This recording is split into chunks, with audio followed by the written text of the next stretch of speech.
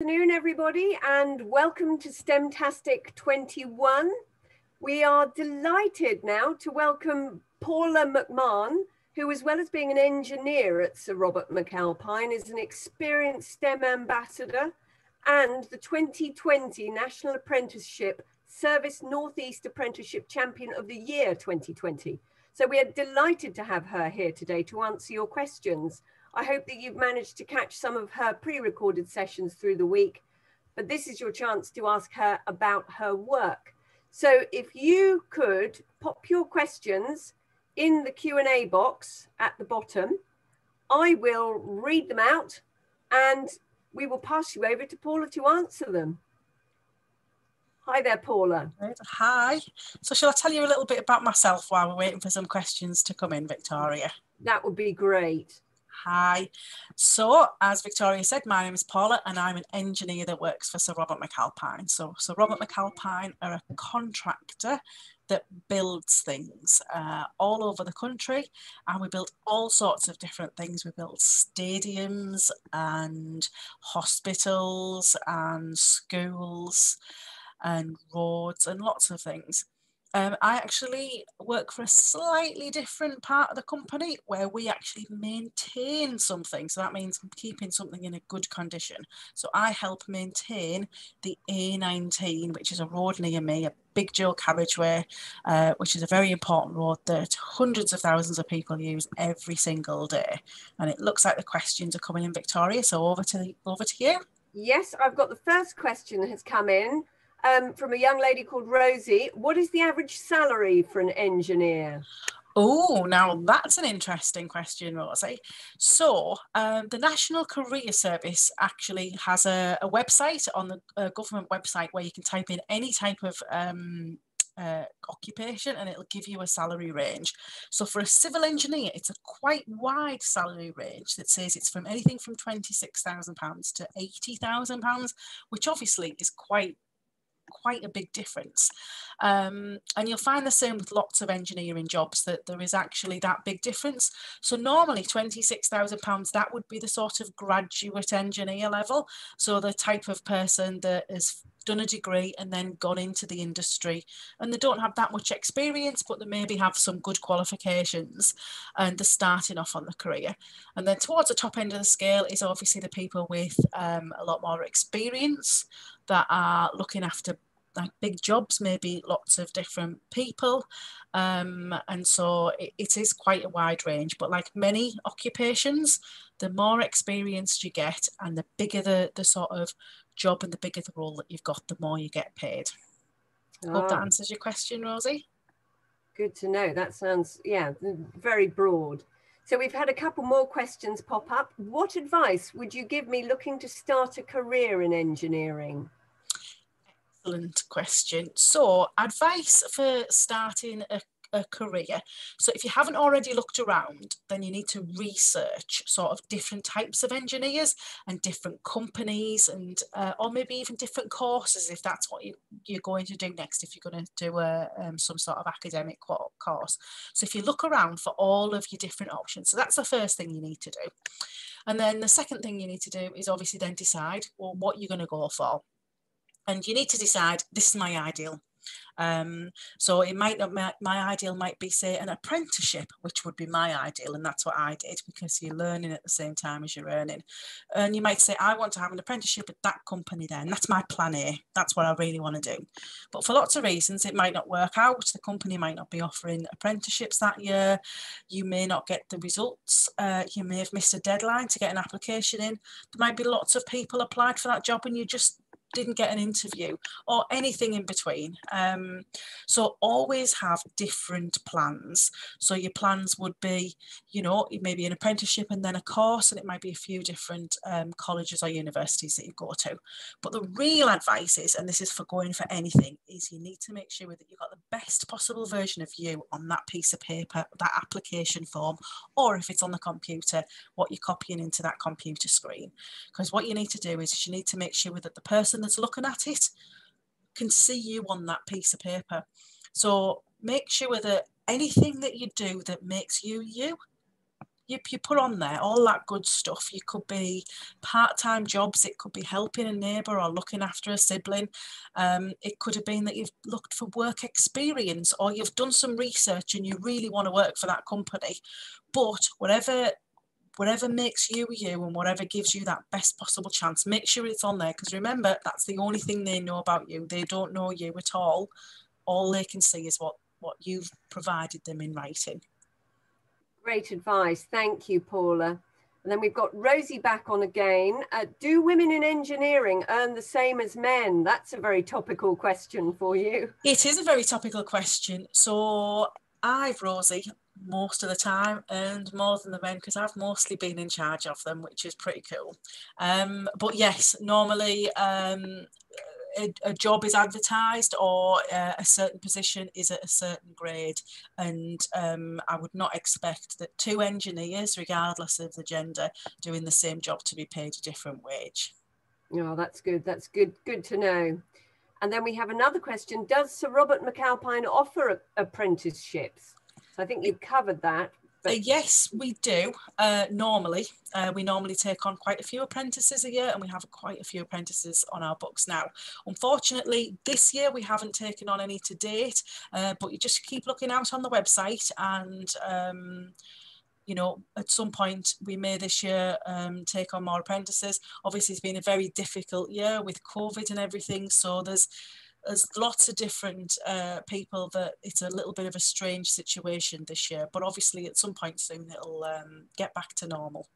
But yes, keep looking. So that's another bit of advice for everybody. Keep looking. So do all the searches, keep looking, and then put them applications in as soon as you can. Great. And the next question, what is the coolest thing you have helped to build? Oh, the coolest thing I've helped to build. Oh, now that's a question. I've done some pretty cool stuff. So I've been underneath the Thames on the looking at the Thames barrier. So the Thames barrier, everything you design has a design life. Normally around about 40 or 50 years, we say we're going to build this to last that long. And the Thames barrier was reaching the end of that design life, so we had to investigate it to see what condition it was in, so then we could say, what do we need to do to it to make it last longer? We wanted it to last another 100 years. So I think it wasn't something I built, but I think it was pretty cool that I've been underneath the Thames barrier, underneath the Thames, and not many people get to do that at all. So that, I think that's pretty cool. But other things that I've built lots of things that sort of, what was pretty cool was Dubai aluminium in Dubai. So I designed all of the entrance works, so really fancy entrance building. It looked a bit like a hotel. It was that high a specification because they really wanted it to be nice and fancy. So that was a really good building, and it even had its own bus depot because it was such a big site, absolutely massive site, buildings, like huge buildings that you wouldn't believe, and I designed all of that, and I got to go over to Dubai once to see it all, so that was pretty cool as well. Wow, that sounds amazing. That sounds really cool. And so you're in obviously structural engineering. Do you know much about the other sectors? So I come from a medical background, and I really, really fancy, even though I'm 52, I quite like the idea of a career change. One thing that I'm interested in is medical engineering. So things like prosthetics and stuff like that have a practical and incredibly technical use in today's world. Did you learn about any of that in your journey into engineering, or? No, so that would be biomedical engineering, obviously looking at biology in a medical context. And biomedical engineering is very much a combination of biology, mechanical engineering, and electronics is really the three sort of key aspects of it. So because I studied civil engineering, and civil engineers and mechanical engineers study some similar topics, but the mechanical part of it, I didn't study the sort of nuts and bolts and sort of equipment type things is what a mechanical engineer would, or a biomedical engineer would study, and civil engineers study sort of bigger things, more infrastructure things, more buildings, roads, bridges, drainage, that sort of thing. But yeah, there's lots of different overlaps in many of the different engineers. So for example, looking at civil engineers and electrical engineers, civil engineers and mechanical engineers, we'd all study like structural mechanics, so how loads travel through a building, say. We'd have an amount of that each, and doing the maths associated with helping things stand up, if you like. Whereas a mechanical engineer and a biomedical engineer would both study them sort of components and things that move inside of machines. And there is an awful lot of overlaps between different disciplines of engineering, but there's lots of similarities through all of them. All of them have transferable skills, such as sort of just maths, problem solving, leadership, management, communication, things like that are through every branch of engineering. So that actually leads into Rosie's next question. I'm interested in sport. Are there any roles for engineering in that sector? Oh, now you are asking.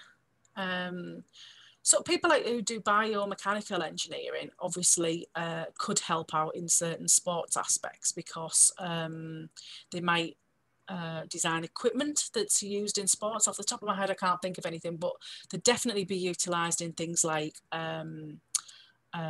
disability sports. You'd be very much interested in things like that. I mean, sports science, I know my local university has a subject called sports science, and that's obviously very much related to sports. And I think that's very, not engineering, but it's thinking about the medical side of things, but also about the sports psychology side of things, and obviously things like training plans and health and that sort of thing. And I'm guessing dietary and things like that. But other than like the biomedical engineering, I personally can't think of anything where an engineer would be involved. But obviously engineers build sports stadiums and things that people use. We'd help build things like swimming pools, and different types of engineers would be involved in the heating systems and the pumps and things like that. But I can't think of a direct link between a sports person and an engineer other than biomedical. That's a really interesting question there. It is. And then we have a question from Kyle here. What's the most exciting thing about your job? Well, I think throughout my career, I think it's got to say two things. One is the variety, that every project I've gone on is totally different. And then the other thing is the legacy that you've left. You know that you've worked on a project that's useful for people, or fun for people, or good for society generally. At the moment, the thing that I really enjoy most about my job is because I don't really do that much day-to-day engineering anymore, because I've asked to be I'm now helping people get professionally qualified. So at the moment, the thing that I really, really enjoy is helping people improve. Because I've moved into sort of looking after the people a bit more than looking after the engineering. And I really enjoy that, because it's lovely to see somebody progress and reach their full potential. Absolutely. I completely understand that, Paula. I'm a chemist, a biochemist, and have spent my lifetime in pharmaceuticals. And I've now joined education because I'm not going to be the next Stephen Hawking, but I'm hoping to inspire the next Stephen Hawking. And it sounds as though I have a similar motivation to you. But what you've got is, it must be amazing when you're driving around and you go past a building and you see the building that, you know, you were involved in. That must be incredible. It is, yeah. I mean, the last project that I worked on before I started working for the McAlpine was a very large, like £200 million project just down the road, about 10-minute drive away. And, you know, I look at the site now, and I was involved on that site when it was just nothing. There was nothing there other than weeds, basically. And so I helped plan everything. I had a design team that designed everything. And then I went on site and I was construction manager. So I actually saw things being built. So it's pretty good to know that that plant's up and running now. And, you know, lots of people are working there and producing things that's needed for industry. So that's really really good. Yeah. Obviously now, then, working for Sir Robert McAlpine, I was the highway structures manager, and I know that the very road that I use, well, not at the moment every day because I'm at home most of the time now, Yeah. but under ordinary circumstances I would use every single day, you know, that I'm part of the team that helps maintain that, keep the public safe, keep the road running, you know, make sure that drains don't get blocked so the road doesn't get flooded, and everything, you know, everything from the maintenance contract includes the trees, the bridges, the roads, the safety fences, which most people call crash barriers, the signposts, the lighting, everything. There's lots and lots of different things that people don't think about that are involved in looking after just one road.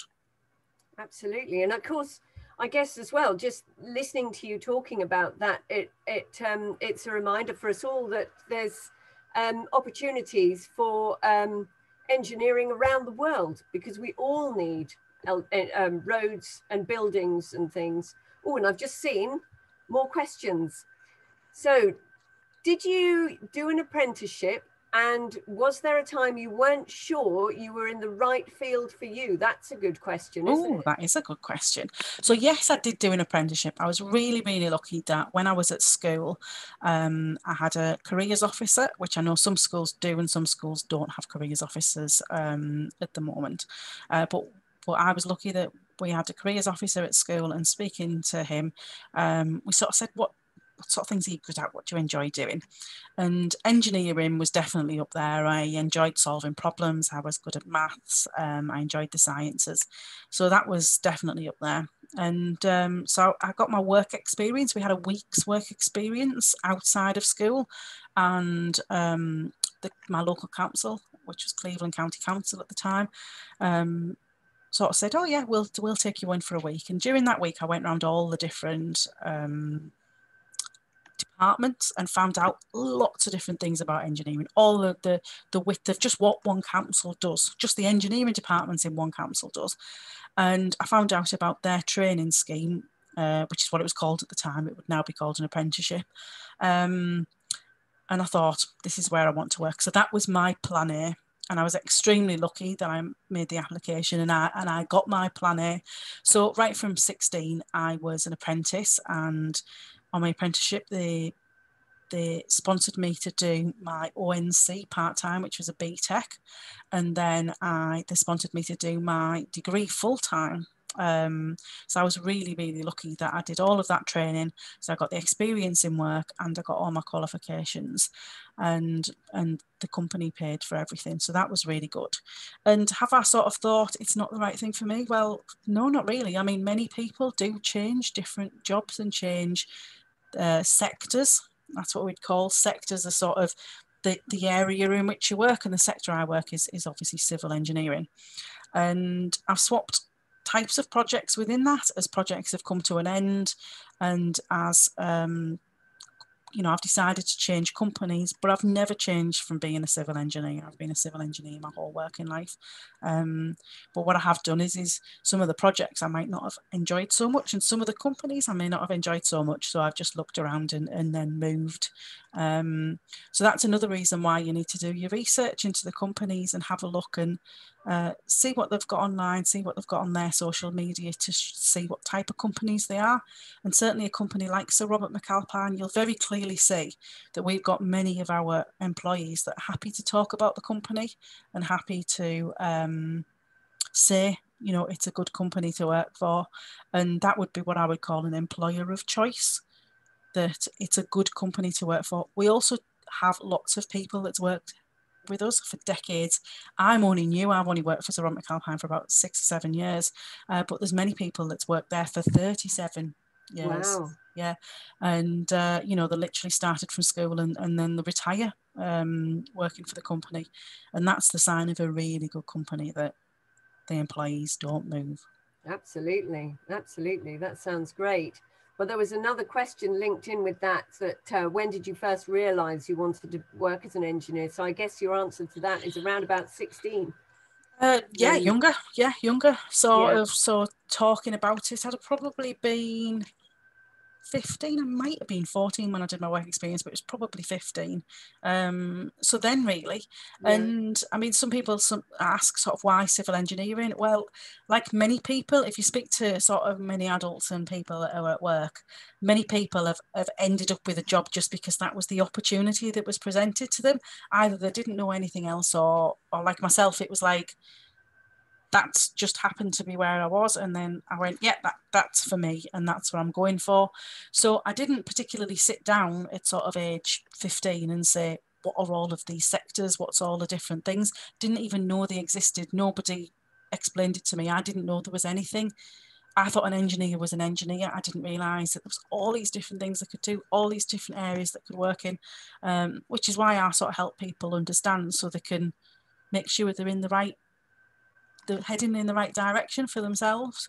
But I was lucky that, you know, the opportunity that was presented to me was to work for the council, and that was in civil engineering. And, you know, I didn't choose civil engineering, but I sort of chose an engineering type job, and I'm still doing it 30 years later. So well, it's that, yeah, you're a testimony that it's a good career, which leads on to the next question from Rosie. Do you encounter any discrimination being a female engineer?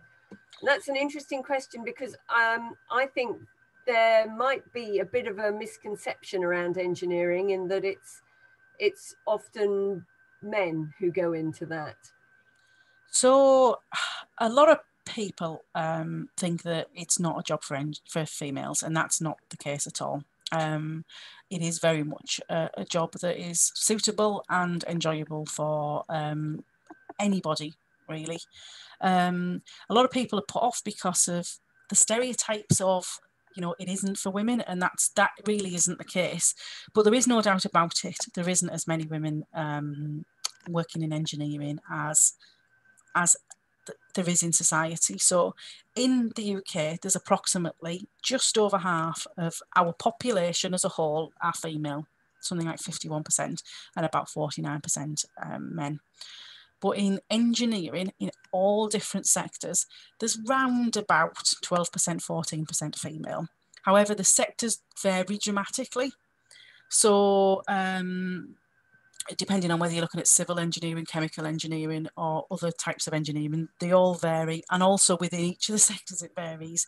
So for example, where I work in construction, so where sort of Sir McAlpine do construction, the numbers depend around about 1%. There's only 1% of females in construction. So it doesn't matter how you look at it, the numbers are not as, there's a lot less females that work in engineering than there is males, and there's a long way to go to make sure that that workforce reflects society. So is it any different? Are you discriminated against? There is cases, and there's places where, yes, unfortunately you will be, because unfortunately that not everybody's a nice person in society. You'll walk down the street and there's always somebody, you know, that might not be very nice, and there's them in the workplace as well. But it's nowhere near as common as people might think. It's extremely rare that it would be discriminated against. It's absolutely and utterly, it's not only against company policies, but it's actually against the law. So it really shouldn't happen, but it probably does in a handful of cases still.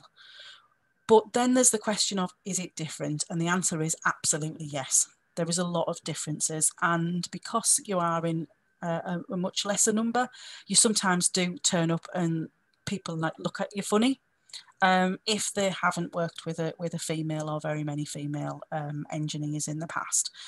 So as a female engineer, you just get used to that, and it is getting better all the time as the numbers are increasing. They're increasing all the time, the numbers of female entries into engineering, and any sort of discrimination and any negative things are getting less and less all the time. And I would say now it's more that you would be considered to be, oh, it's a surprise that you're there, rather than anything else. But I would always expect that if I turned up on a new site, that there would be an amount of surprise from at least one person. And that leads on to another very good question is, what do you think we can do to encourage more women to undertake engineering roles? I mean, obviously this kind of activity, which we hope lots of people will watch and enjoy after the event, is great. But you know, what can we do as a society to encourage more women in engineering? So there is lots and lots of different things out there that are going for that goal, because many people agree that we need to have that sort of equal, or much closer to the equal workforce, because it is better for companies and it's better for society. Because remember, engineers are making decisions that affect society. So if you've got 50% of the population that are female, but only a small percentage that are in the workforce that's making them decisions, it doesn't really work out very well. So there's lots of different organisations working towards the goal. Women's Engineering Society is one, but all of the engineering institutions, so I work closely with the Institution of Civil Engineers, and we have lots of different things that we're doing to try and help get this sort of gender equality. And we do training to try and train and persuade employers to, you know, to make it as easy or even more attractive for females by showing that there is females in the industry. So you will see on lots of websites now, you will actually see that that lots of pictures of people in the workforce will actually hopefully have people of both genders, and also different colour skins and different ages and all sorts of different things. We're trying to show that, because you've got to see it to be it. So I think many different organisations and companies are trying to show that, you know, a different range of their employees in order to attract new ones. And then obviously myself as a STEM ambassador, of which there's thousands of STEM ambassadors in the country, we're also trying to do the same thing. And many of our male STEM ambassadors are sort of very much saying females are welcome into the industry. And obviously someone like myself, it's always apparent, you know, because I am a female in the industry, hopefully that encourages others in there as well. But yeah, there's lots and lots to be done. Why we get such a drop off is there's been studies being done, and again, it's just what society think, what's already in your brain, what you're sort of programmed to think, what other people are telling you. And often them other people that are telling you can't do it don't actually have any direct experience. So maybe, you know, we just need to listen to ourselves a bit more sometimes than listening to other people. Very much so. So I think the last question that we've got here is there anything you wish you knew before you became an engineer? That's an interesting question. Oof. Well, in terms of sort of technical things, you learn them things all the time. In terms of, I think people as they get older, I think they go through sort of a transition. And I remember when I was younger, I was very, I mean, people might say I'm gobby now, but I was very, very sort of vocal, a lot more vocal when I was younger, and I was very opinionated, and maybe I didn't listen to people as much as I do now. I was quite a confident young lady, and so I think as I've got older, I've learned to talk less and listen more.